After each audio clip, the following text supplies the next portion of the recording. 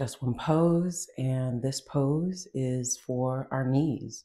The anatomy behind it and how this works for our knees will take a little bit more time than a minute to explain, so just trust the process. What we're gonna do is keep our feet parallel, and then we're gonna turn our torso to one side, and we're gonna bend forward and then bend back. We're gonna come back center, turn our torso the other direction, bend forward, and then bend back and bring ourselves back. There's a few different options on what to do with your arms while doing this. One is going to be grabbing opposite elbows. Another is to interlace your fingers and extend the arms. Can also take the arms overhead and grab opposite elbows. Here we want to make sure that we keep lifting our chin and opening up our shoulders, not getting crunched up here. Can also take the hands to opposite shoulders.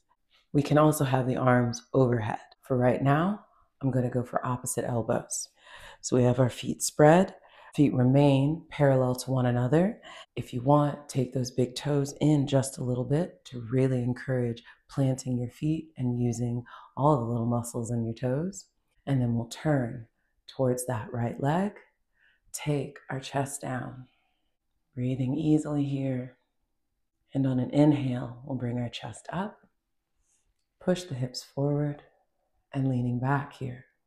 Continue straightening the legs. Exhale, come back center. Turn towards the other leg. Exhale, lower down. Continue using the feet, making sure they're staying parallel. Inhale our chest up, push the hips forward, straighten the legs. Exhale, come back. Let's go through another round, moving with our breath. Inhale, exhale.